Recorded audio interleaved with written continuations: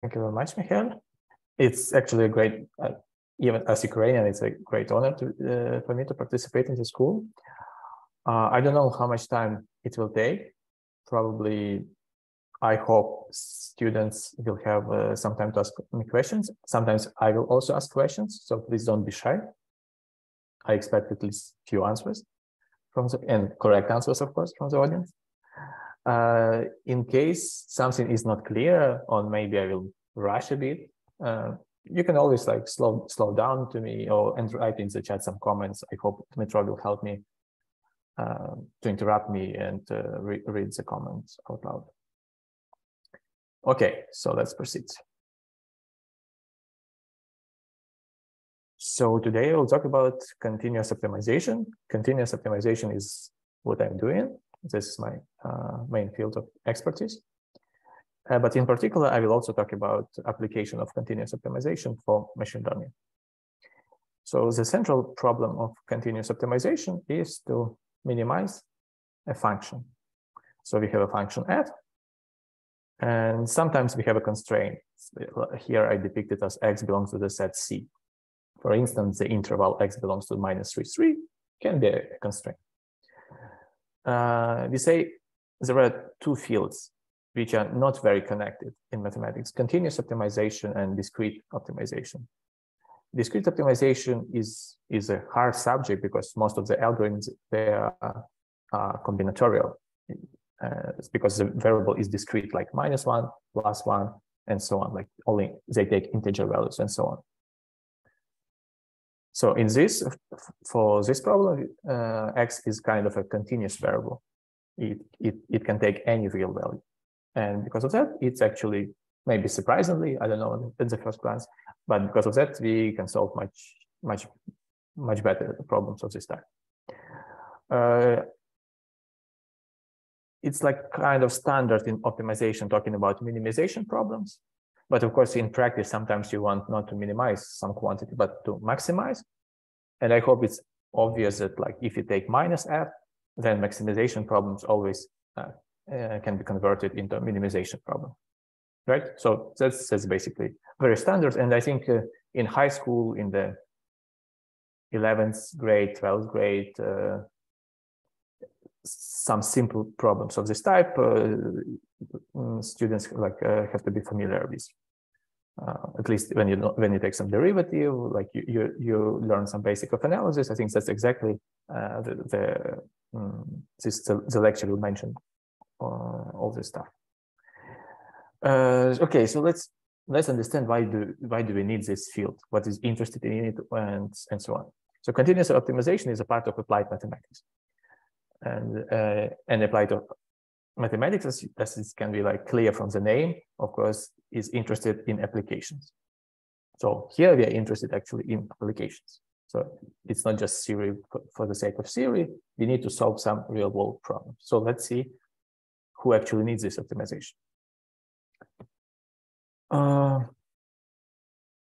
We consider a few examples. So the first examples comes from physics.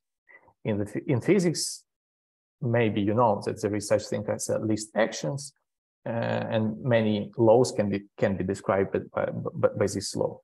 Like either energy some system want to minimize some energy, or like in case of optics, the light that passes through some medium, right? You know that it goes not just by direct line, but like it has some strange like pattern. And this is because the light wants to travel as quickly as possible from one point to another. And because of that, we have such a trajectory. So the light wants to take the smallest possible time, the least one. And that's the reason of this trajectory. So if like we optimize this problem and find the solution, we will find that the trajectory of light has to follow this pattern. And because of that, we have this famous Snail law. And this is just an example from the physics, but many things. Basically, all physics can be described as, or at least classical mechanics, as some optimization problem. So, or in more general, they called variational problems. So that's physics. What we have like in real life. We have some economics, and probably it's not a surprise that basically the main goal in economics, if you're a company or a businessman, you want to maximize your profit, right? This is a basic axiom in modern economics. It's not that you just maximize your profit, right? You have some constraints, you cannot pollute whatever, there are some laws that you have to obey, and so on. So you have some constraints, but overall, your total goal is to maximize the profit.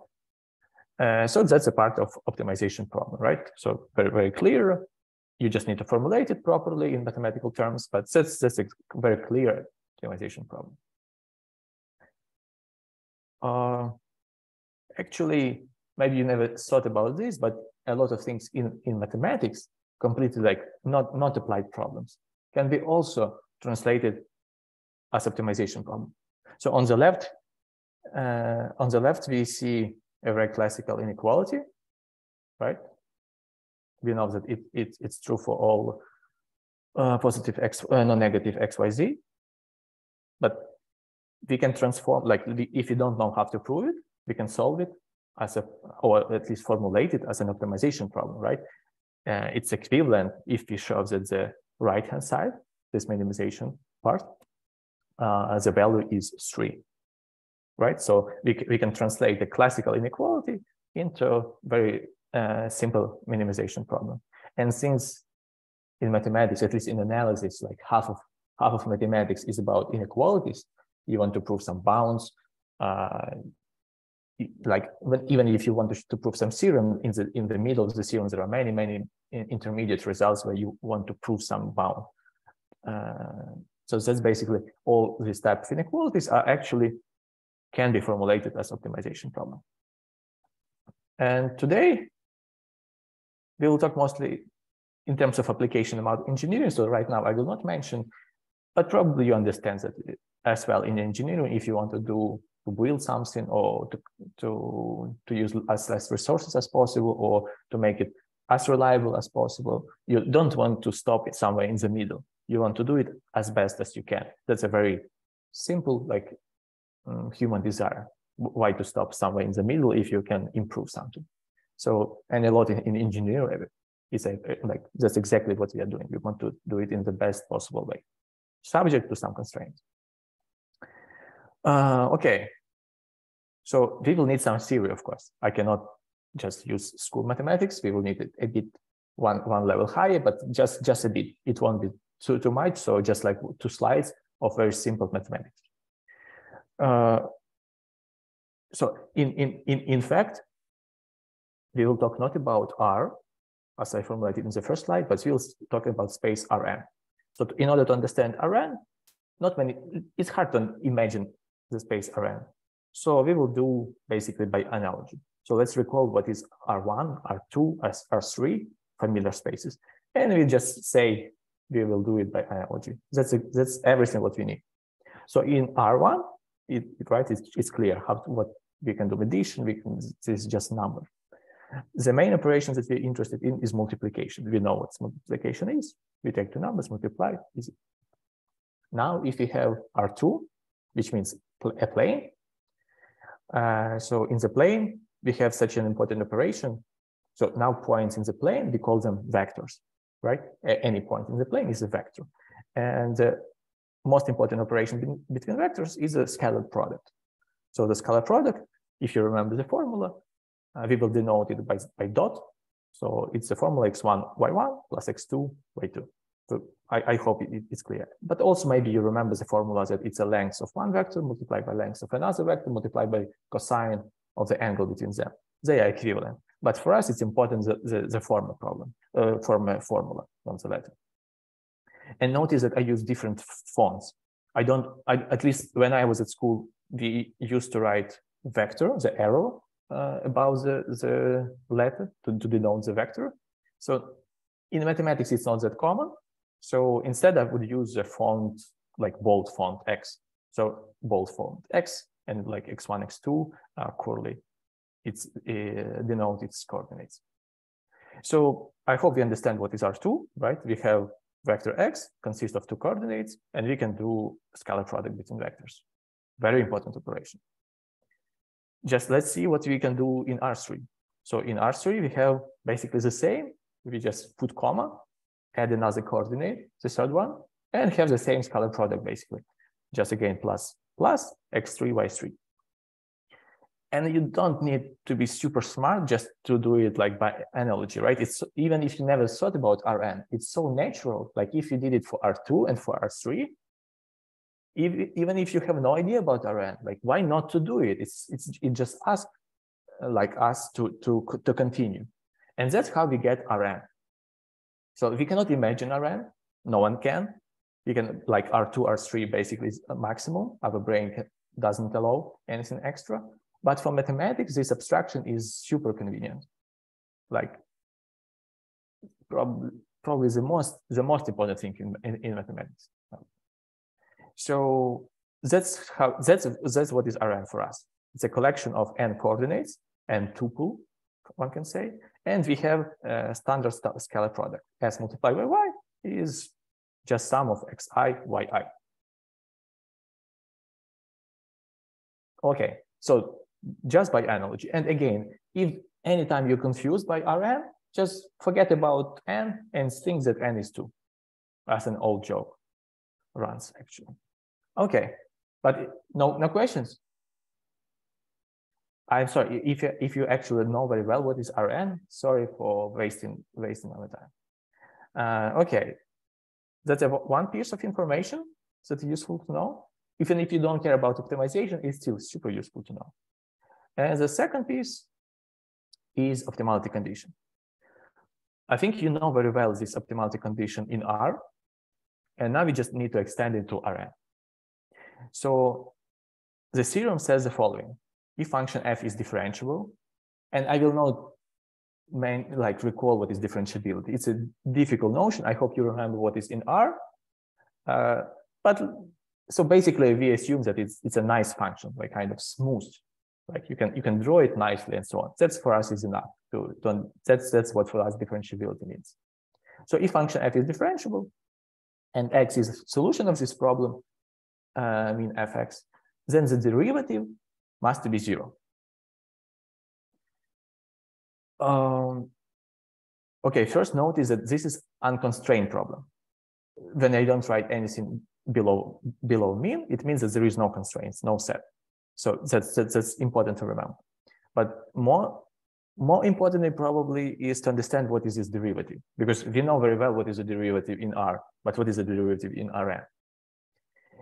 So the derivative, in Rn is very easy. It's basically, it's a vector again, and the first coordinate of this vector is when we just take derivative with respect to x1 variable, meaning that we say that x2, xn are all parameters. We don't care, it's like numbers, and we just take derivative with respect to x1.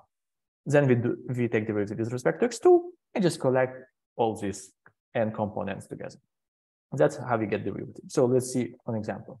We have f of x is this simple function. So what will be the derivative? We take derivative with respect to x1 is 2x1, that's what I wrote. But of course, I make a mistake, right? It's not difficult to see that I made a mistake, because the correct derivative, which I did by a computer, I often do mistakes. And although it's very important to know how to calculate derivatives by hand, it's also important to know how to check, to verify your calculation. So in my case, I made a typo, but I also was smart enough to check myself on a computer whether I made a mistake or not. So I just wrote some simple code, and it gave me the symbolic derivation of the derivative. So this is wrong. Yeah, I forgot x2, right? Because if I take derivative with respect to x1, it has to be 2x1 multiplied by x2, of course. And then I do derivative with respect to x2. That's good to know, but more important for us that we understand what is the derivative. Also, I say derivative, more kind of common term for this vector would be gradient. So maybe sometimes I would just forget that I started to call it derivative. Sometimes I may say gradient. For us, it's the same. there is some small differences, but for us it's not important. So sometimes maybe I will say gradient, sometimes derivative. For us, it's just equivalent things. Okay, and what does it mean actually, this equation? The equation's derivative is equals to 0. So in R, because we know that the derivative actually represent the tangent of the angle, it means that the derivatives is like a flat, right? This line. So that's basically the same analogy is applied in Rn. So if you look at some picture, so let's say this is a function f, and we want to minimize it in the interval -3, 3. Some random function. We don't care what it is. So what does it mean? What the theorem says? The theorem says that, like, okay, you don't know how to find minimum.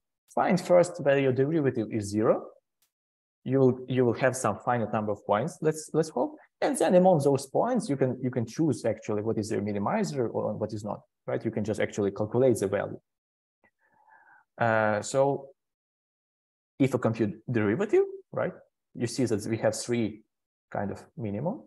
And we see that actually it's really flat. The derivative here is flat.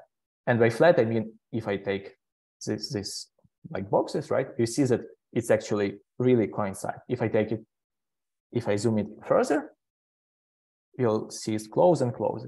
And I can continue until basically 2 lines in a small neighborhood will be just undistinguishable, either for computer or for other eyes. So let's go back. So here we have 3 minimizers.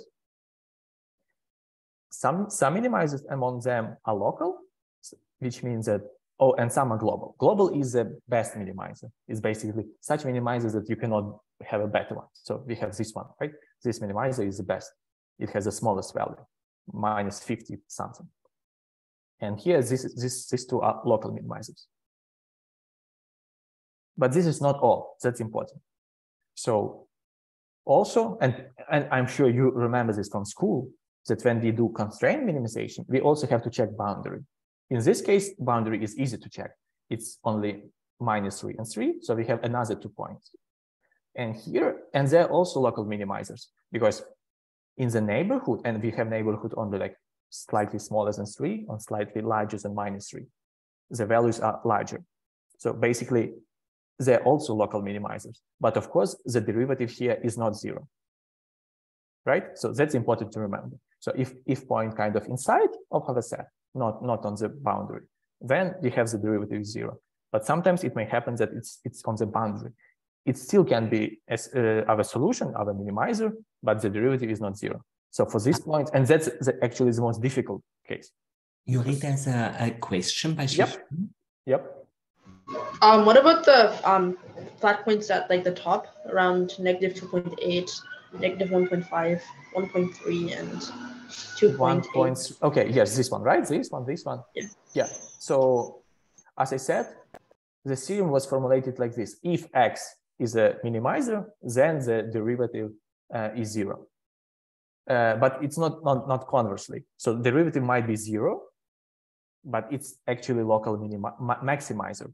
This is maximizer, this is maximizer, this is maximizer, and this is maximizer, which is of course expected because we know that f and -f, we can transfer -f maximization by -f, taking -f maximization into minimization. But derivative, if it's 0, it doesn't matter about the sign minus. So that's expected. So of course, when we are going to solve equation f prime, the derivative is 0. We will find all the points, both maximum and minimums, and we have to judge which are these points, whether they're good for us or bad for us. But that's a good question. Yes, so it's not like it's equivalent statement. It implies, so if x is minimizer, then we have this, but not conversely. Okay, I hope it's clear. But if not, continue asking. Let's go further.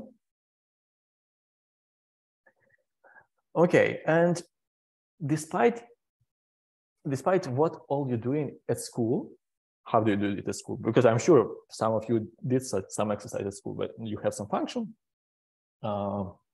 you find derivative, there were 3, 4 points, you computed the values and just said like, okay, this is not on the boundaries, and there is 0. Oops, this is minimizer, this is maximizer, whatever. In practice, we don't do this. And I will show in a moment why we don't do this. In fact, in mathematics, at least at school, we always like to solve everything exactly, right? If you do a small mistake, your teacher won't be happy. In real life, we never do anything exact. We only do everything approximately. I mean, in practice, I mean, with the computer and so on. And of course, the main reason, the first basic reason is that computers, they don't represent real numbers. They only do approximate computation, at least in 90% of cases. So that's the first source of error. And second source of error is basically most of the problems you cannot solve exactly. Just you cannot. Simply, it's like it's not possible. You can only solve them approximately. That's the reason why we will talk about iterative methods. So that's how we solve these problems in practice, meaning that we choose some initial point x0 in our vector space arbitrarily. We construct some algorithm based on the properties of our function that we know, whatever, based on some knowledge that you will get at university, let's say, it's your experience and so on. And then we run a procedure algorithm. So we run it like a for loop, right? We say that our next iterate, xk plus 1, is this algorithm and all previous iterations that we calculated. And we run it for some time, either for some finite number of iterations, or when we have some stopping criteria, or when we just check whether some things are converging and so on. So in the sense that we will never converge exactly to the value we're interested. But in practice, we don't care, because in practice, if we can solve the problem with arbitrary precision, it's enough for us. We don't care about like last digits of irrational number, of course. They don't have last numbers, but in a sense, like after whatever 6 digits. So that is what's iterative method, right? It's basically you start from x0, then you calculate some x1, then you calculate x2, then you calculate xk, until xk is not far from the solution. So I hope it's clear. And let's explain why we need iterative method, even for school things. So let's solve very easy problem, minimize a polynomial of one variable. So the polynomial that you already did like dozens of exercises like this. So this is a generic formula for polynomial. D is a degree of polynomial, of course. And our goal is to minimize this polynomial subject to standard interval bounds. So L denotes the left, the beginning of the interval, and R denotes the right, the right end of interval. So, which means, based on our theory from the previous slide, if X is minimizer, what we have to do? We have to find all the zeros of the derivative, all X where derivative is 0, and not forget to check the boundary, right? But boundary here is just 2 points, so that's all what we need. Very clear algorithm. The derivative of the polynomial it's one dimensional, right? Only X is variable, so we can of course calculate it very, very easily. It's just this one. And notice that the derivative makes a degree of polynomial from D to D minus 1. So what does it mean? So if you started from polynomial of the degree higher than 4, higher than 6, then the derivative will have a degree at least 5. And I don't know whether you know, but it's very cool and important fact that there are no generic formula, and it cannot be. It's not just that we are not smart enough. It's like we can prove that there cannot be a formula for polynomial for roots of polynomials that has degree more than 4. Meaning that we cannot hope to find a formula, in a sense, some exceptional polynomials, easy one, like xn equals to 1, right? We can solve it for, of course, for any n. But except like generic polynomials, there are no formulas. No, like by formula, like the ones that you have for quadratic polynomials. We have the same for cubic polynomials, and even for fourth order polynomials, although the formula looks super ugly, but at least they exist. For polynomial of the degree 5 and higher, no chances. They cannot. Meaning that even such a simple problem as a polynomial, right? Polynomial in one dimension. So we want to minimize. We actually cannot solve exactly. So that's why we need to do some approximation. And I will show you example of such an approximation that actually maybe will persuade you that yeah, actually very quickly you can solve this problem approximately. And who cares if you not exactly find the solution. So the simplest method to minimize a polynomial is called a bisection method. And I will forget about minimization for a moment, and instead I will talk about finding the root of the function, because we know that, right? That minimization is kind of equivalent to solving an equation, like finding a zero of a function. It's not like exactly equivalence, but for us it's sufficient. So we will mention a very basic fact from analysis. So if function f is continuous, we have 2 points, a and b, and we know that at a its function is negative, at b it's positive. And because function is continuous, it cannot jump.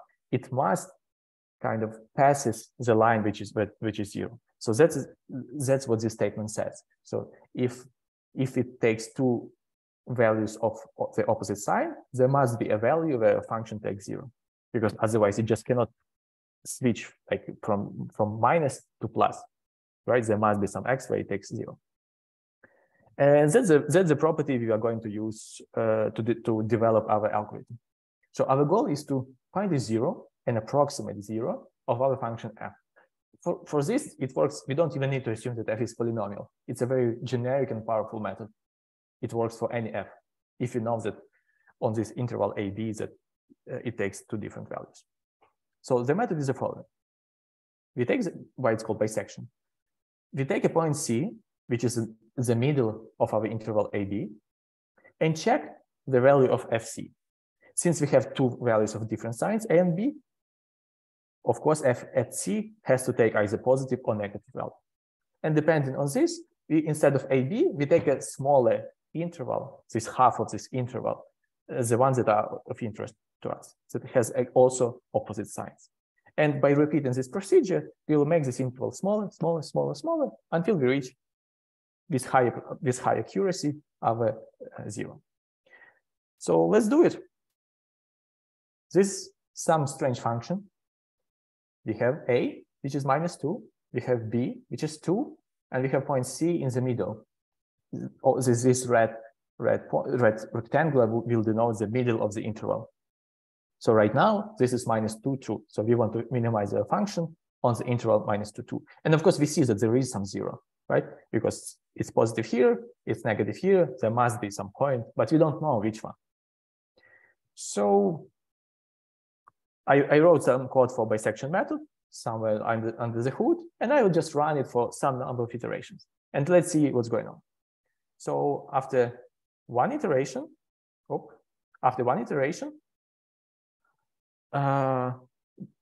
we have intervals smaller, right? We just take this part. If I continue, we'll take smaller, smaller, smaller, and so on. So hop, hop, hop, hop, hop, hop, hop. And basically, we're already so close that you don't see even this interval, because basically A and B are so close together. I can still continue. I can continue, and you see that all this A, B, C, three numbers, they almost bump into each other. They become closer, closer, closer, and of course our 0 must be between A and B.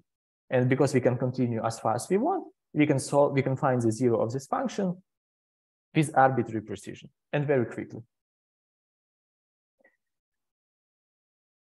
Okay, now questions?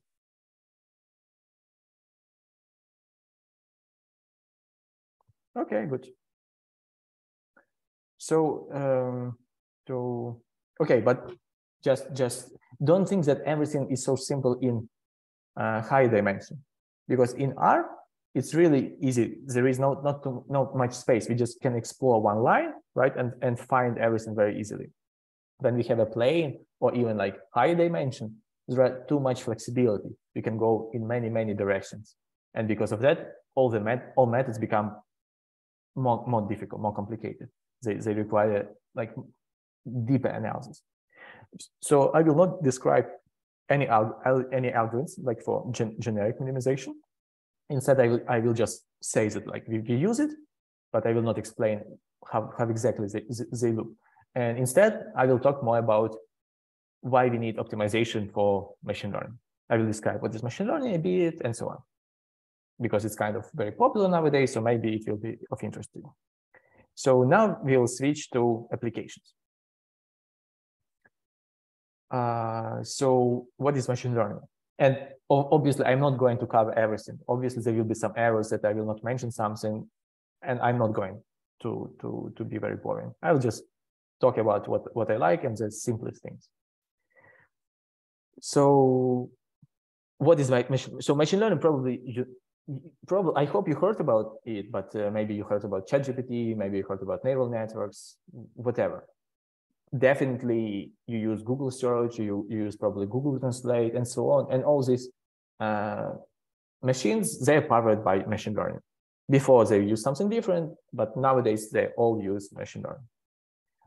So how does it work?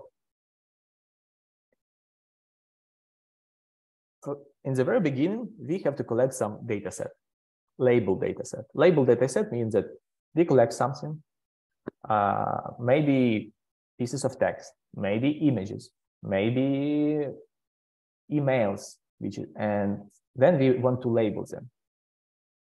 It can be manual work, whatever. We don't interested in this, but we assume that it's labeled data set. So if it's email, we can label them as this email is spam, this email is not spam, spam, not spam, spam, not spam. That's what we do with emails. With images, we can label them. This image has a car, this image doesn't have a car, and so on. This text means means it's a rough translation, but like we can denote something with this text and so on. So that is what data set. Then we develop a model and we want to train it. To train a model, it means we formulate some optimization problem and we want to solve this problem. We solve this optimization problem. And then when we solve this optimization problem, we apply our data for data, we apply our model for data that is not classified yet, that is not labeled, because we cannot take all data in the world. We take some pictures that has car or doesn't have a car, like thousands of these pictures, millions of these pictures. But we want to develop a model where we can classify in the future new pictures, right? Whether they have cars or not, whether future emails that you will receive, whether it's spam or not spam. So we collect just some small portion kind of data that exists in the world. We hope our model will be powerful enough so it can capture something in this data set and we can generalize it to future, like more larger models. So that's how basic machine learning works. Maybe it's a bit abstract at the moment, and it's fine. It's not that you really need to understand all the bits. We will go with some concrete data set soon, and maybe it will be easier for you. But anyway, you can also interrupt me and ask questions, because for sure that I'm here. Okay. And we will do today classification of digits. So here's on the left, we have a data set. As I said, we should have some labeled data set. So this is a data set of digits, handwritten digits. So people wrote some digits, let's say on zip code. I think it's actually from zip code from US. So when you write a letter to someone, right, you write by hand some digits in the zip code, and in post service need to classify whether like to check which zip code has this letter and so on. And manually, if you have millions or like whatever, hundreds of thousands of letters, it's a lot of work. So of course, it's much better to develop a machine that can do it efficiently with not many mistakes. Some mistakes may be unavoidable, but we want to have as little mistakes as we can. So this is this kind of a data set. So we have on the left, we have some images. On the right, we have their labels. So we know actually, right now, we know So I mean, of course, we see it, but I mean, we know it that even without seeing it, we know that the first image is 8, the second image is 4. Oh, sorry, it's by column wise. The first is 4, the third is 1, and so on. We have to look at by column wise, not row wise. So that's our data set. Okay, but that's images, and like what we are going to do with images, how we are going even to start this. So let's understand what is an image. So this is an image, like I just enlarged the first image, or not the first one, doesn't matter. So it's 28 by 28 pixels. And by pixel, I mean, you see, it's like small, we have these small boxes, small rectangles here, or squares, and we have like 28 of them. And this is for simplicity, I only consider gray picture or black and white pictures, meaning that each pixel, it can be very black or like completely white, and takes some values in between, a bit gray, grayish, and like not so black, and so on. So kind of continuous scale from very black to very white. That's very important concept, because like when you look at something, when you make a picture with your phone, unlikely you think that it's actually an array of like some like array of digits. The same when you watch a movie, the same when you listen to the music, whatever you're doing. And that's why mathematics is so important nowadays, because everything what is surrounding us, any technology, any data, is actually some digits. It's like we translate everything into mathematics, or with mathematics into some numbers, and then we need to know how to work with these numbers. So that's what we do with image. So on one hand, it's an image. On other hand, if I look at the data actually that is behind, you see it's a 28 by 28 matrix of some float numbers, whatever, it doesn't matter what it means. And you see there are many zeros. Why there are so many zeros? I hope it's clear, right? We have so much of what happened. Yeah, we have so much of black color. So here you don't see much of other, because there are 3 dots, but I think it's clear, right? You have these 0, 0, zeros, and there are some numbers in the middle. It just it's so big I cannot represent all the numbers. So that's what the image is. So it has a very clear mathematical representation. It's just a table or a matrix of values between 0 and 1. And we can do some cool stuff with images. Like, so let's say you want to make a column in the middle, white, for whatever reasons. What does it mean to have a column of white? We just say that in this table, we assign the value 1, because we know that 1 it denotes white color. So if you do it, just one line of code, and we have this image the same as before, but with all white one. And we can play as much as we want. So the important thing here is to remember that all these images are numbers. And if you know how to manipulate these numbers, we can do any tricks with images. Okay. Okay, so let's back to our Manise dataset. This dataset contains 60,000 images. Each image, as we saw just before, is 28 by 28 pixels, which means in total is like a bit more than 700 pixels. And we saw that each pixel takes a value between 0 and 1. Important thing to understand here is that we represent this matrix or table of numbers as just one vector that lives in 784 dimensional space. How can we represent? We just take, like, let's say, we take it column wise. We take first column, then we stack the second column together, then we take the third column and stack together. So we flatten the array, one can say.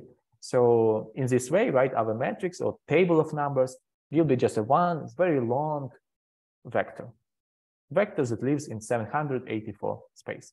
So, and we have 60,000 of such vectors in this space. Right? Okay.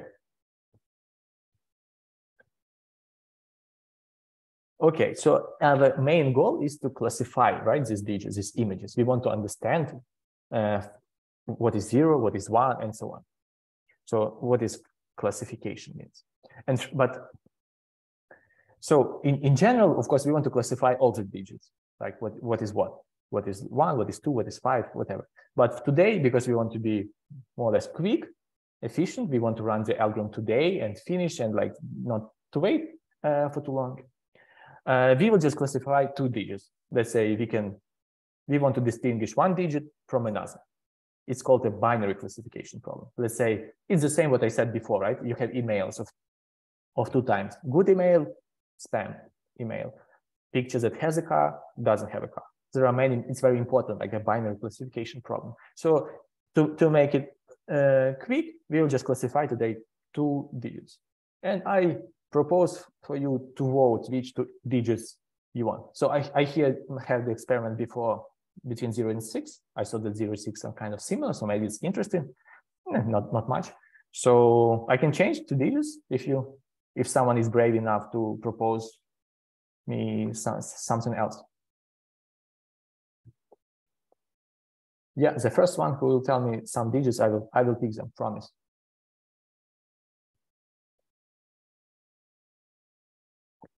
Okay, no one cares. Not bad. No. In the chat, Anna proposes 2 and 3. The first one is 1? The first one is 2, the second one is 3. Okay, so I wrote 2 and 3, right? And just run it. Okay, so our subtask, because our main task is to classify all digits, our small subtask for today is just to classify 2 and 3. And maybe there's another suggestion of 1 and 7. Actually, 3 people are suggesting, 4 people are suggesting 1 and 7. I concur with them. If we have time, because I promise the first person that says I will pick this 2 and 3. Actually, the first person who made a proposition proposed 1 and 7. Okay. I agree. 1 and 7. Okay. This is 1 and 7. We have like more than 6 images of 1, 6 images and 7, right? Among these 60,000. They're like almost like equal, but not exactly. That's what we have, and we forget about the rest of the data set. We don't care about the 2, 3, 5, and so on. We just only extract 1 and 7, and we are going from this moment to work with 1 and 7. And I agree, 1 and 7 are interesting because sometimes and even I sometimes write 1, and then in the next day I don't know whether it's 7 or 1. So I agree, it's interesting. So let's see how smart computer can be. Yeah, so that's basically, I cannot depict all of them, there are too many, but that's what you see, right? Some are so bad that I don't know whether it's 7 or 1. So it's not an easy task. Even if you're a human being, for sure you will make a lot of mistakes, because like, what is this? I have no idea what is this. It can be 1, it can be 7, it can be, I don't know. So that's why it's like not a trivial task, and we are going to teach computer how to do it. Okay, now forget about these high-dimensional spaces. As I said, we cannot imagine high-dimensional space. So instead, we will work in R2. We will build our intuition in R2. And that's absolutely enough for our purposes. And then we just extend this intuition to higher dimension. So this subtask is to classify between 2 classes. We have objects of one class, objects of another class, if we need to learn how to classify them. So in R2, we have blue circles and orange squares, or brown squares.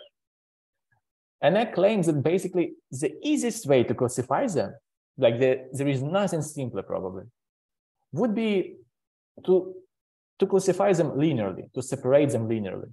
And by this I mean to draw a line. Here for simplicity, I will only draw lines through origin. Again, for simplicity, that's our model. That will be sufficient for our needs, as we will see. And but it can be generalized, but we don't care about this. So the lines through origin, through 0. And basically we can say that, yeah, if we have this line, we can kind of, it's easy, right? We have like two parts of the plane. And then we can say, yeah, if it's on the one side, it will be -1. The label will be -1. If it's on the other side, any point, it will be with 1. What is the issue in this approach? That we kind of assume that we can separate our data linearly with a line. Obviously, I can draw another image, like this one. And this one is like, I don't think you can separate linearly, right? It's like not clear how you're going to draw the lines through the origin that it will really clearly separate them. But as I said before, it's okay. No one is perfect, and we are not going to build a perfect computer. It's fine if you make some mistakes. Like it's fine, but like even some kind of good approximation is already enough. Yeah, computer will make some mistake with some letters. Maybe it's actually impossible to recognize those digits. That's also fine. But obviously, like if we see on this data, kind of we see that there are good lines that almost separate them, and there are bad lines. So for instance, I kind of can separate our data with this line, right? It's almost, there are just 3 mistakes, 4 mistakes. It's almost like perfect. We have like dozens of points on both sides, and we have just 3 mistakes. It's kind of acceptable. So this is an easy case. This is kind of, yeah, it's okay. We can separate them, almost can separate them linearly. Obviously, I can draw even worse data. I can draw something like this. And basically, you have no chances to separate it, right? Whatever line you draw, it will be like a nightmare. There will be many, many errors. There are no good line here. So not all data can be said like can be approached with this simple approach. This simple idea can be applied. But this is crucial and very important idea, and I can easily generalize it in slightly more complicated way to cover even this very difficult data that you see. So it's not very difficult. It's like just one step further, and I can solve also these spirals. We will not talk it today because it requires a lot of time, but it's not much more difficult. But other models, so today we are talking about the simplest model. As I said in the beginning, we will just say, somehow we will assume that our data is like this. Because this is the simplest model, and we will see if our model was bad, our assumption was bad, we just start to build more difficult model. But for the beginning, it's like, why we should make a more complicated model if this is the simplest one already works? That's also important. Don't build something more complicated if simple things already work. Okay, so now that was all geometrical, right? We have some images, points in the plane, whatever. But we are going to write some formula and code them in the end. So we don't need pictures. Actually, we need some algebraic notation. So we are going to formulate this problem from geometry to algebra. Okay, so let's denote these other images or whatever objects in high dimension space by x1, x2, xm. Remember that I use bold font, which means these are vectors, right? Each point is a vector. It's a collection of some number of points. Each of them, x1, x2, xm. And each of these x has a label y1, y2, ym. And since there are just 2 classes, what was that? 1 and 7, I just denoted for simplicity as +1 and -1 because it's easier to work with +1 and -1. So +1 is 1, -1 is 7. And we can just read, obviously, it's like equivalent. Okay. So since we did all this geometry in R2, let's see what does it mean with formula. We draw a line, right? We draw a line through the origin. Maybe you know that the equation of the line through origin has this form, x1 v1 plus x2 v2 equals to 0. It's slightly strange maybe notation for you, but obviously it's actually the correct equation of line because it also covers the vertical line, right? The vertical line is kind of hard because usually at school you just say that one is something like this. I don't remember how at school we draw, but doesn't matter. Okay, so it's easy to see that this is an equation of line, right? And here, I mean, v1, v2 are the coefficients or parameters that define the line, and x is a free variable that goes along the line. And since we remember our notation in the very beginning, as I said, that it's important to remember what this scalar product is. So instead of writing such long equation, we can just say that, okay, x is the two numbers.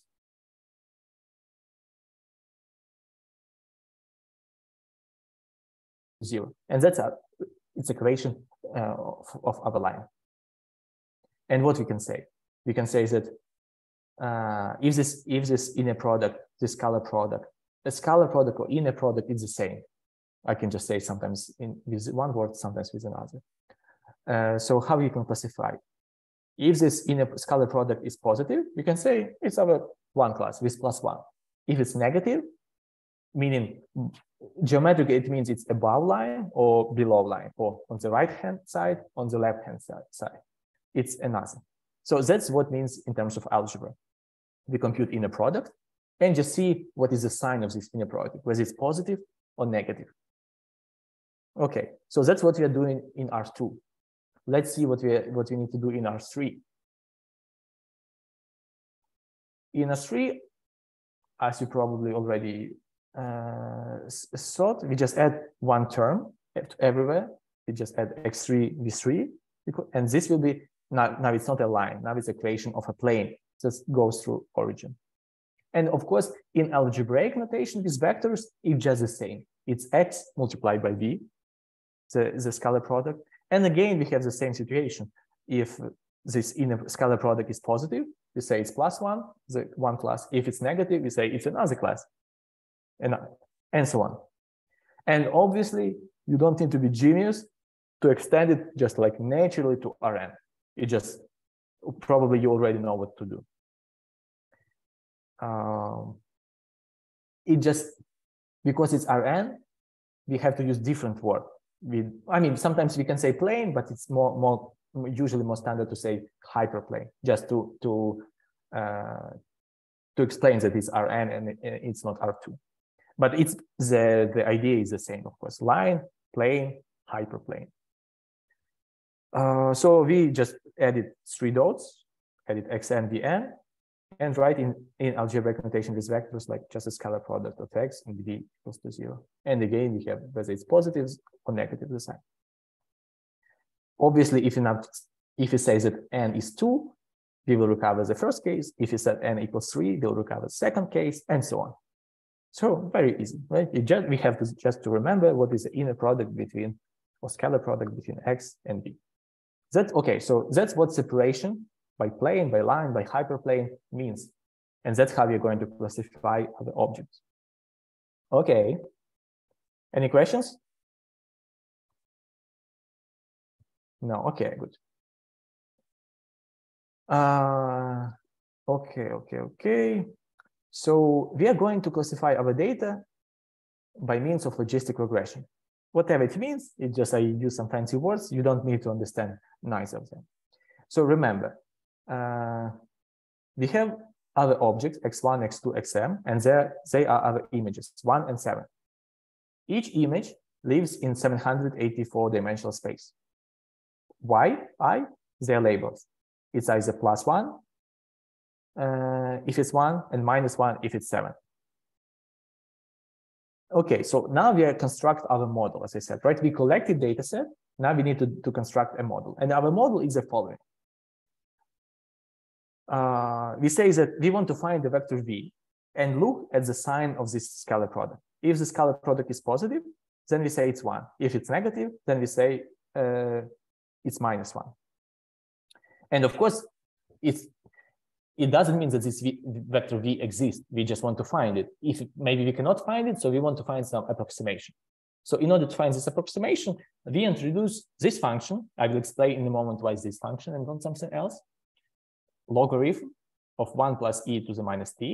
And we consider some, maybe it's a bit complicated at the first glance, but in a moment I will try to give you some intuition.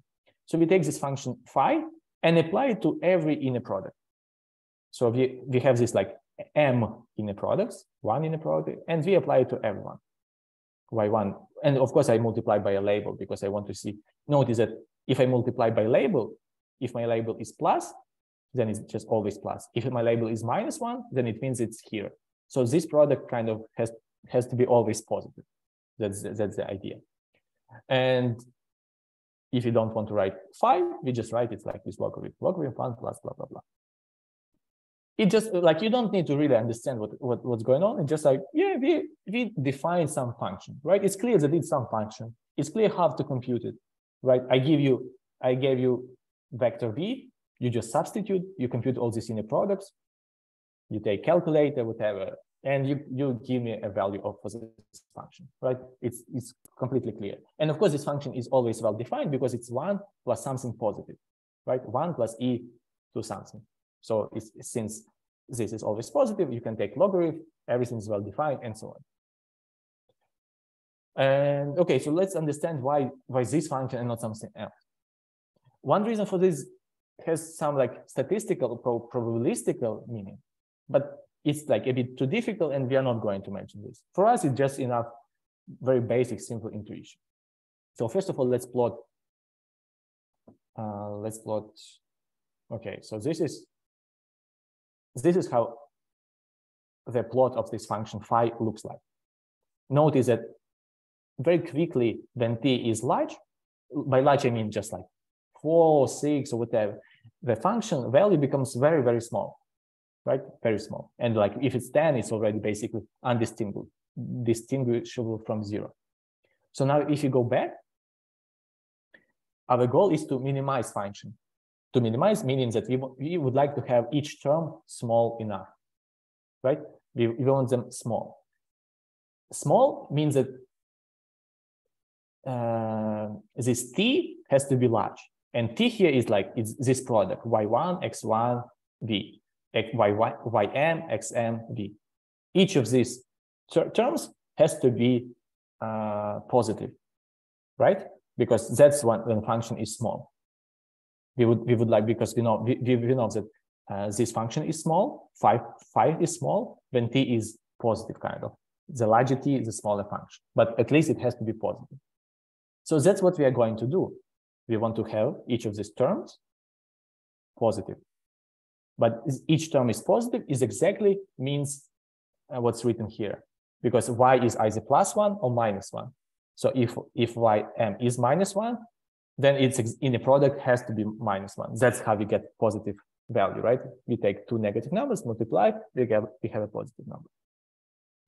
It doesn't mean that we can, all of these terms have to, like all these terms, these products can be positive in the same time. We don't know. We don't know yet in advance. But it's already kind of idea, I hope is clear, right? Maybe majority of them will be positive, because we are not going to classify our data perfectly. We allow ourselves for some mistakes. Our goal is just to make sure that like in total function value is small enough. And we hope that maybe it's sufficient. It's not, if it's not sufficient, then we are going to do something else. That's important moment, because that's what's basically main machine learning goal, right? We build a model, and then next thing we will solve this problem. We apply some minimization algorithm and solve this problem. But that's the idea, and it's just our choice how we construct this model. Of course, nowadays like 99% of all the models they use neural networks, which also maybe it sounds very fancy, but it's just a bit more complicated functions than this one. Here it's a very simple function, logistic regression. Neural network, it's just more complicated function, but the essence is completely the same. Okay, so actually, I'm sorry. In email, I was told that I can make some breaks, or I must make a break. So now I'm asking, should we make a break or not? Maybe are there any questions from the audience? Usually we use the break to answer questions. Okay, perfect. So if there are no questions so far, we may as well continue straight away. Okay. Okay, so we constructed the model. It's a function f. And next thing, we are going to minimize this function. Okay, by minimizing a function, it means we are training a model, right? There are 2 different languages. In optimization, we say we minimize a function, we solve the problem, but in machine learning, we train a model, because actually what you're interested in training a model. That's what you do, train a model, you learn it. or let's say you teach it. I apply the simplest algorithm in continuous optimization here. It's called gradient descent, right? So gradient descent computes, it requires a derivative, know how to compute derivative for our function f and our function f values. So we apply it. I am not going to, the code is very simple, but it's not important. So I applied this, I wrote this line of code here. I run it. I didn't run it yet because I changed digits. So I will do it in a moment. So now I'm doing. It takes some seconds, maybe. Yeah, it takes some time. Okay, okay, so it already computed those numbers. It computed those numbers, and now let's make some plots and see what algorithm actually gave us. So what are the ways to check whether it's a nonsense or not what the algorithm computed? So first thing we can check how our function values, right, change along iteration. Because we're going to solve minimization problem, we would like to see that function values actually decrease. So let's see whether it's true or not. Okay, not bad, right? Our function values indeed decrease. And because it's 10 to the power 4, we cannot see much, but like it's not so important for us. We see that, yeah, they decrease this time. We can take a logarithmic scale or zoom in if you need, but that's not important. At least we see that it seems like our algorithm is doing its job. It decreases the value of function. Okay, what else we can check? We remember, right? It was unconstrained optimization problem, and we said that if x our solution, then our gradient or derivative has to be 0. But I mean, I hope it's clear, right? That it just has to like the magnitude of gradients, right? This time also have to decrease. So let's also check the magnitude or the norm, the like absolute value of this vector, the length of this vector, which is derivative. So let's check how it looks. Okay, also good, not bad. It also decreases. But obviously, okay, it's like a different plot, but it's easy to see that it's not 0. It's far from 0 yet. I mean, because it's scale 10 to the power 4, and you don't have scale 10 to the power 3, 2, 1, right? So it's still quite large, actually. But we run algorithm just for 100 iterations. We can continue running it, but maybe we don't need, because it's, again, our task was not to solve minimization problem. Our main task is to classify digits. Maybe that's already enough. I don't know, actually. I never run this code with 1 and 7, I think. So maybe it will perform very poorly. At least it doesn't mean that our optimization problem means something that we can classify digits. So we just run something at the beginning, and then we will tinker to see whether it's good or not. Should we recompute something, change the model or not? So that's a magnitude of the derivative. Magnitude means the length of this vector, right? And it has, in the end, it has to be 0. It's not 0 yet, but maybe it's already good for us. But importantly, we need to check how many digits we actually recognize. So like we will see how many mistakes we did or whatever. So that's what we say, percentage of correctly classified digits. Okay, so not so bad, actually. Look, we started from something around 50%, because the initial point, I don't know which, just took a random initial point. So it's like not bad, right? Obviously, it's just half is correct, half is wrong, because like kind of a random point. And then very, very quickly, it started to increase. And now we basically, after 100 iterations, we basically very close to 100%, meaning that we almost recognize all the digits, right? Or like not, it's not 100. As I said, we allow ourselves for some mistakes, but it's not so bad. It's almost 100%. Even with the simplest model, just 100 iteration, it took like a few seconds, and like quickly we found a solution for this problem. But to be honest, I lied to you, because this data, no one interested in this data. This data already is labeled.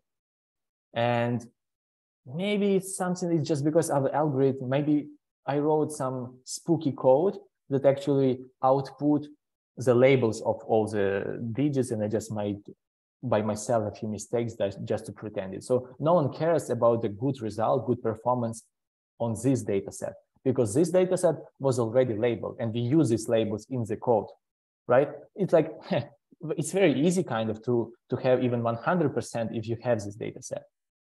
People in practice, like in life, everywhere, they're interested how your algorithm, how your model will perform on the unseen data.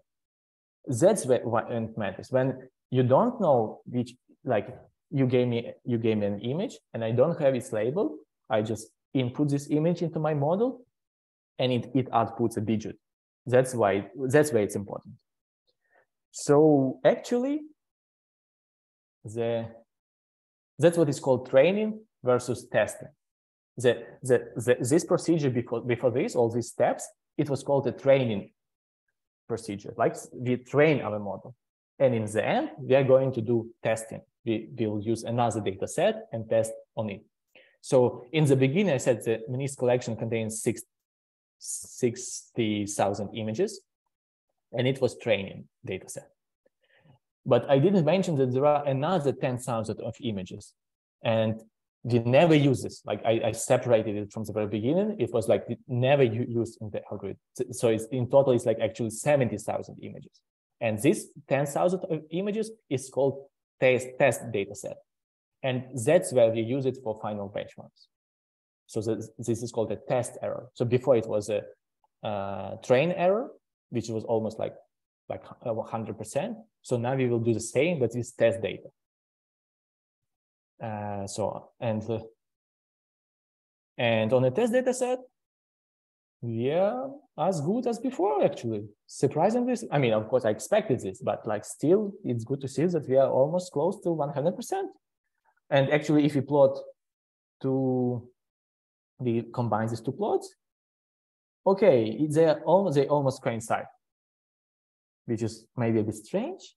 But on the other hand, it means that our data set is too simple. It means that like our model is so powerful that even our assumption that separations through like hyperplanes that goes through origin covers completely. It like although maybe it looks that our problem is difficult, for this type of problems, our like logistic regression model is very powerful and it captures more or less everything. So they're not the same. It's not that I showed just you two lines. They're different, but the difference is like marginal. That's why the two lines almost coincide. And maybe it will be interesting to see where did mistakes, on which digits our algorithm made mistake, because it's not 100%. Okay, so I will run. Yeah, so that's examples of wrongly classified images. And to be honest, I don't know. I mean, some of them, yeah, I see that I don't know whether it's 1 or 7. Same here, but some of them are clearly 7 and still algorithm made mistakes. But remember, we had like 6,000 of 1s, 6,000 of 7s, like a lot of mistakes. And it's just a part of course, of mistakes. But even if you have hundreds of mistakes, it's okay. It's quite acceptable. Okay, I think it's all for today. I'm open to all your questions. Maybe something was not clear. I can repeat. We can go back and rerun some algorithms with other digits if you're interested, and so on. So let's experiment and explore things if you want. Hey, thank you for this great lecture, Yurii. Really cool stuff.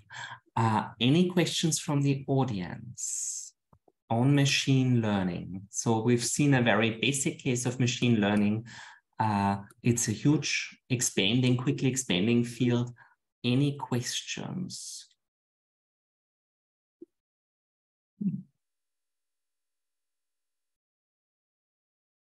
Maybe, hold on, there are questions now.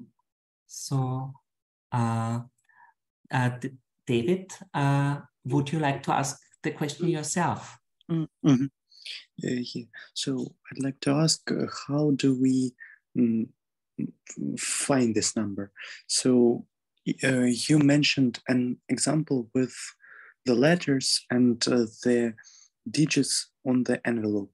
So we have a paper sheet, and on it there are some numbers. And how do we find them?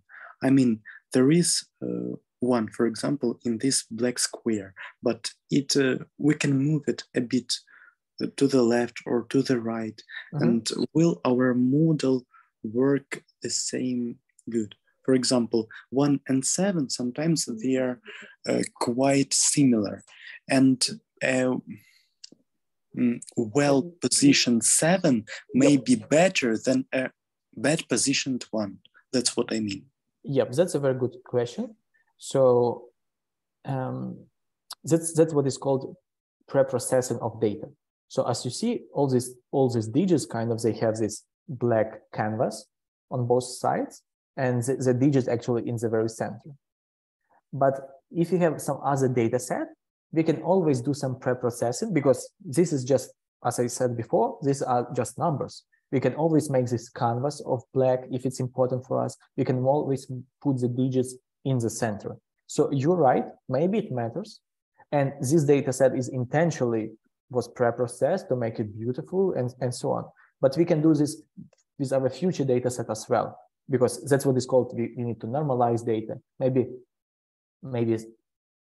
because you're right, maybe some data is skewed, maybe some points are very large, has very large values, and some coordinates has very small, and you will have some errors because of that, either because of computer or because of something else. So indeed, we have to kind of take an average to move our data, to central it, and so on. That's all. It's like the most important things in the beginning before you develop your model. You mean we take the white pixel with the biggest coordinate with the highest white pixel, the lowest white pixel, then put it to the center of this black square, and then we say that this piece of data, it is okay, and we can give it to our model, right? I mean, it's not, I mean, all other pixel is between 0 and 1. So it's not that we have very large values there, but it's, if it's, I mean, it's very easy to say that like what is not black and what is not black, it represents our object, right? In this case. So it's because of that, even if it's 0.5, you still kind of see what is not 0, and you can make it in the center. So okay, in that sense, it's, and you can do it with any other images as well, of course. So it's not. We have another question from Ashia from Delhi. Yeah, my question is that, like, how do you apply, I mean, machine learning, I mean, the gradient optimization that we learned in, like, sound classification? Like, over here, we try to identify numbers, but like, if we were trying to identify the pitch or instrument of, like, an audio file or something. I don't know if the question makes sense, but okay, just to understand, you're asking how you would classify some musical composition by instruments they're performing or whatever? Yeah, or pitch, yeah. Okay, this is just my guess. Maybe I'm completely wrong, but let's say the music sounds that you're listening to, it's also the series of digits. So in essence, if it's possible, I don't know in a sense whether we can capture musical instrument from the data, but if it's like theoretically possible, because the problem is that I believe that some of the music can be performed by violin or piano, and in a sense it would be kind of the same melody and so on. So I'm not sure that it can capture the instrument, but it can capture, like whether it's I don't know, minor or major, it can capture all of other things, right? So for these things, for sure, you can develop a machine learning model. For instruments, I'm just not familiar with music enough to tell you whether it's theoretically possible. But if it's possible, theoretically, then for sure you can develop machine learning model for this. You just collect a lot of data, you do it manually, you say, this piece of music was played by guitar. This piece of music was played by piano, whatever. And if theoretically it's possible to get this data, your machine learning in the model, if it's rich enough, it will learn, because it's not different from images or whatever, text. Okay, so I mean, I know that like we can express like it's as a sum of waves, and that you can encode, but I'm like thinking like, how do you like over here you have an obvious thing like black and white and ones and zeros, but like I thought in an audio file, like how do you do that? I mean, I guess that's more of an engineering question rather than like a. Okay, yeah, it's of course it's more engineering question, but okay. You're right. So you can represent any sound by like sum of waves. So okay. Sum of waves is basically, you just need, because saves, you know the shape of waves, and you only need to know kind of the multiplier to this for these waves, and they have a summation. It's a very like it's not a it's like very basic kind of approach, because of course nowadays to have efficiently work with music, you do more in a more complicated way. But superficially, it's like any sound is a sum of waves, but waves can be larger, smaller, you multiply it by some factors and so on. So you only need these factors to represent some melody in the end. So in a sense, your music is also some long vector. So in the end, you play this vector of whatever, of real numbers. You don't need to be between 0 and 1. It's just arbitrary. Thank you. Mm-hmm. There's a question from Konstantina. Yeah. One question, you talked about linearly splitting the data. Mm-hmm. My question is, could you possibly give an example of another algorithm? One, for example, the spiral that you gave. Yeah.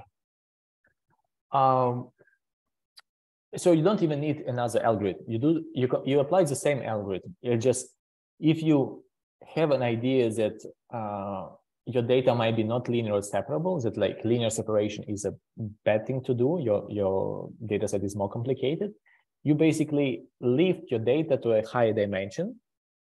In a sense, right, this is two-dimensional data. But if you make it three-dimensional in some interesting way, basically like you transform it, you add another coordinate. You like, instead of, it's like flat now, but right, you kind of rotate it somehow or whatever. Then in high dimension, because you have more flexibility in high dimension, then you can actually linearly separate it. And you apply the same algorithm, it's just you transform your data in something more complicated. So that's basically it. Like it's like a first example how you can do it. So it works most of the time, just changing the dimension and then separating. No, I mean, but no, of course I'm simplifying. It's not that like you change in dimension. You have to think how to change the dimension. It's like you have to apply some nonlinear transformation for this data with the hope that this nonlinear transformation is exactly what you need. It's just you take some random kind of, it's called kernel. You apply this nonlinear transformation to your data. Now it lives, instead of 2 dimension, it lives in 100-dimensional space. Like, okay, maybe it will work. You'll just try. You never know in advance, basically, that it will work, unless it's some restricted case. So in a sense, you see the 2-dimensional case, no, error is very bad. Okay, let's do it in some other space, like 100 dimension, and so on. Yurii, I think we can leave it as a home exercise to find a transformation from R2 to R3, which can, in some sense, simplify data in this case. Yeah, exactly. In a sense, then you can make it actually linear separable. Yeah, try to find such a transformation, a function from R2 to R3. I think that not should be very difficult. Yeah. And you don't need like exact data points. Just imagine that this is some spiral kind of. That's enough for this to know. Okay, thank you. You really like linear separation, Yurii. Are there other types of separation? So as I said, it's in a sense,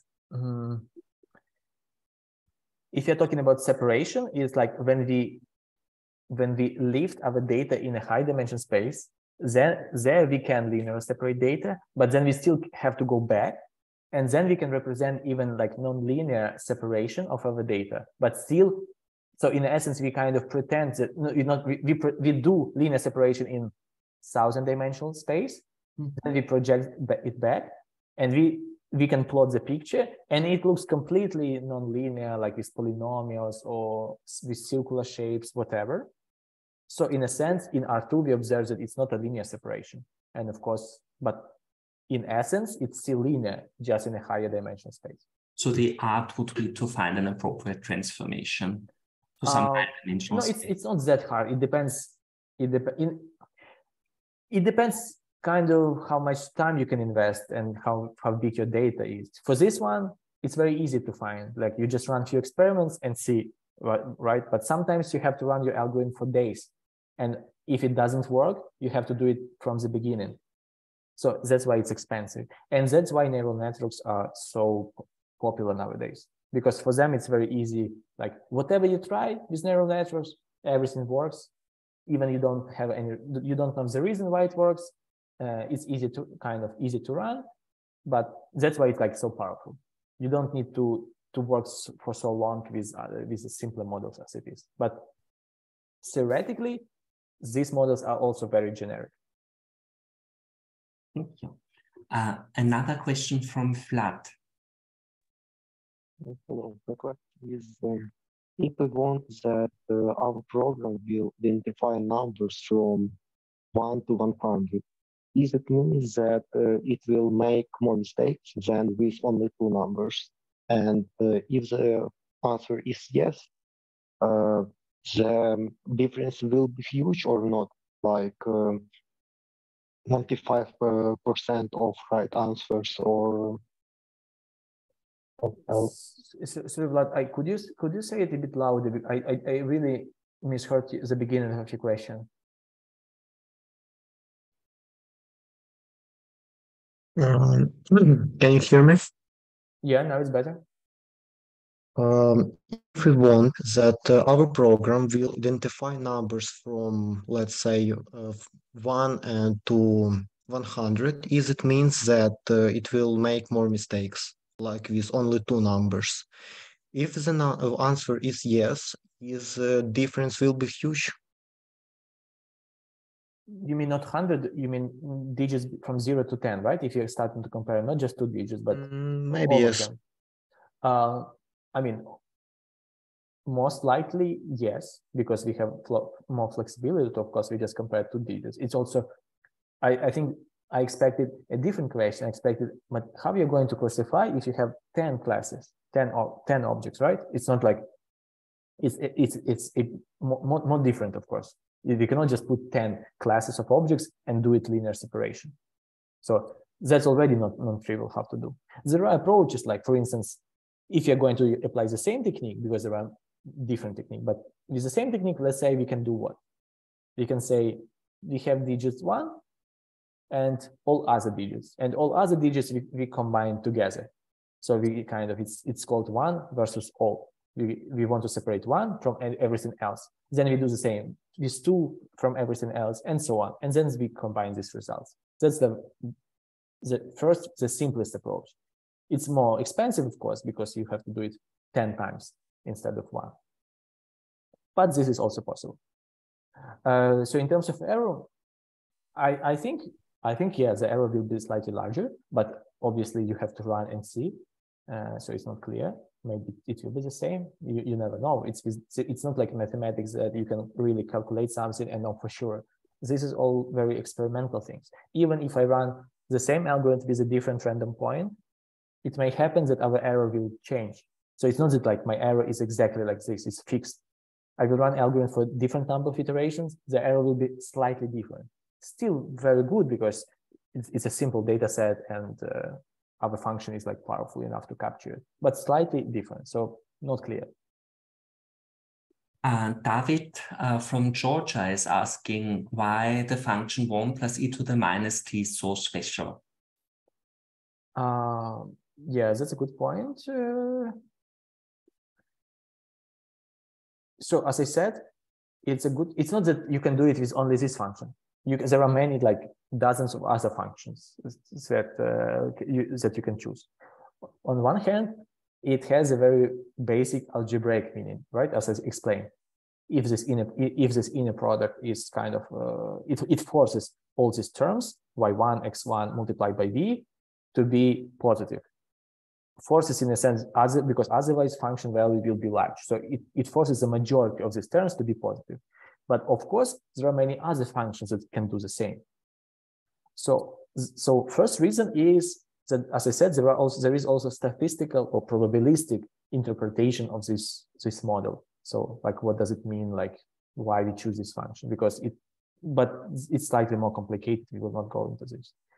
Another thing is that this function is very simple. First of all, it's differentiable, meaning that, yeah, it's good because, right, as I said, from the very beginning, we started from differentiable function. So if a function is differentiable, it's good. If this function is differentiable. This function is convex. I don't know whether you know what is or not, but convexity is like this kind of shape, and it's very good if function is convex. It means that it's easy to minimize convex function. So, for instance, this function is convex, as you see. I think I made a plot. Where is the plot? Here it is. So this function is convex, for instance, at least something. But yeah, that's not the only function you can do. There are plenty of other functions with which you can apply the same. It's just known to be powerful to capture a lot of things for simple data sets. Lip, here's another question. I think we need to ask my question because I've already had answered. Okay, thanks. Okay. Would anybody else like to ask a question? Okay, so I'm reading another question from the chat to you. If we talk about creating a network, can you give some advice on choosing the best parameters for it? Neurons, layers? Also, can you advise where I can get computing power to train my own networks? Regarding the first question, it's not that I can give you advice. You construct your neural network, and then you run an algorithm, right? You run some variation of the algorithm that we run today. Let's say it's called stochastic gradient descent. So if it's a simple neural network, you can run exactly the same algorithm that we run today. If it's a larger neural network, you run something simpler. So the algorithm finds the parameters for you. It's not that any human being on our planet can recommend you some parameters to use. No, you start from some random parameters, as I did today. I choose some random initial point, and then I run an algorithm, and the algorithm found me good parameters. For my case, it was good. Then let's hope it will be the same for your case. In terms of computing power, I think Google has some limited resources. So in a sense, if your neural network is not large, I forgot how maybe it's called Google Colab. There is some service where you can do it, maybe something else. But for sure, you can register there and run some simple experiments to play with. So if it's not super industrial, if you're not going to build a new ChatGPT, just to play something simple, yeah, you can try it. I think it's a good service to start playing. Very cool. So I think it's a good point to call it a special lecture. Thank you very much again, Yurii. And maybe may I ask the Ukrainian students to stay behind, since Yurii is also from Ukraine. Maybe you can take some time to chat and ask some questions in Ukrainian. Yeah, sure. We'll be happy to. For everyone else, I say thank you very much for attending. And let me just briefly announce our next lecture tomorrow by Konstantin Drach on fractals, complex dynamics, and finding roots of polynomials, same time as today. Have a good evening or morning wherever you are. Bye-bye. Thanks a lot for attention.